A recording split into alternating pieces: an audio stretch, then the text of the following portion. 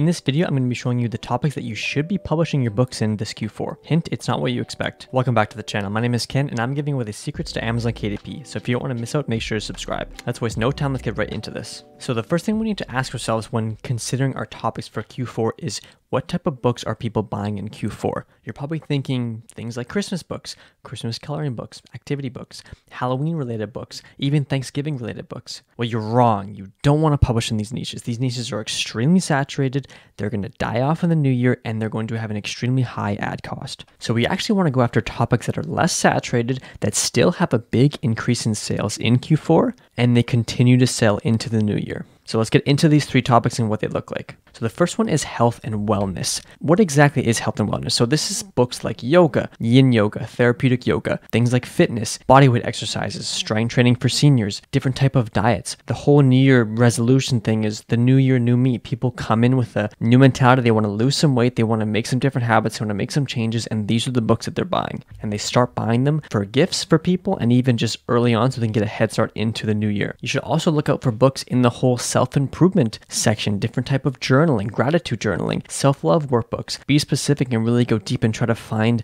these specific topics that people are going to be using just to improve themselves, because this is what people do in the new year. So number two is education. So education is huge going into Q4. It's going to be books like children's learning, spelling books, how to draw and write letters, counting, even different activities to learn things like languages and stuff like that. So coloring books also fall into this category. So if you're going to be doing coloring books, don't do the Christmas ones. Do things like trucks, animals, different hobbies that kids may have, because these are the books that their parents are going to be buying them for gifts, putting in their stocking, and they're not going to be buying them Christmas coloring books. And even if they are, the saturation of those topics is insane, and you can definitely find some of these smaller niches that still have a massive increase in sales, but they're not going to have all the competition. And this is going to help your book gain a lot of traction, a lot of reviews, and then going into the new year, it's going to continue to sell as an authority in these topics. Another topic that people don't think about is things like study tools. Come Christmas time, college students are going to be going back home for a few weeks. Maybe their grades aren't where they need to be. Their parents are going to read them out, and they're going to have to get their test marks up. This is going to lead to them buying books like how to study, how to be more productive, how to get better grades, even specific tests like studying for the SATs, digital organization. All these topics are going to be really popular in Q4 and going into the new year as well, because people are going to want to turn a new leaf and really up their game. The third and final one is business. Business books are huge in Q4 because it's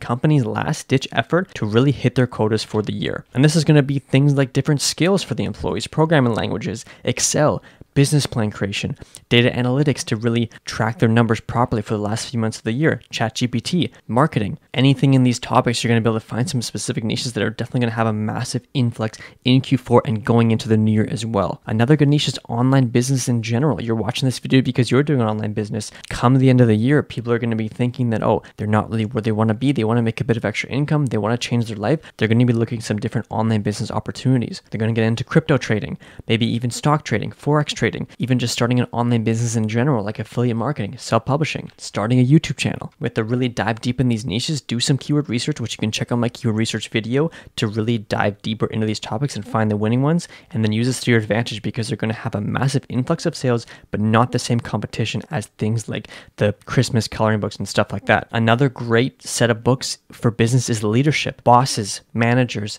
team leaders, they're going to be wanting to improve their skill set for the end of the year as well as going into the new year. They're going to be buying books that are how to be a better boss, how to communicate more effectively, how to lead a team, how to present in public speak, how to deal with difficult employees, how to hire employees, how to fire employees. These are all topics that are going to be extremely popular in Q4 with less competition, and they're going to continue to sell into the new year, which is the theme of this. We want books that can capitalize on the traffic and continue to sell into January, February, March, and beyond. So all in all, Q4 is a great time to get a massive influx of sales, reviews, and a bunch of loyal customers in your ecosystem, which is going to help your books thrive in the new year. So don't waste this time and money on books that are going to sell for 2 months and then completely die off, and you're going to have to start from scratch. Use this massive influx of sales to your advantage to really build your brand up for the long term. So if you're struggling with your Q4 strategy, definitely check the link in the description and book a one-on-one consulting call. We can build out your own strategy, even help you find a topic to get into, and work on a plan that you can execute to really capitalize on this Q4. So definitely check that out and see if it's right for you. That's it for this week. We'll see you next week.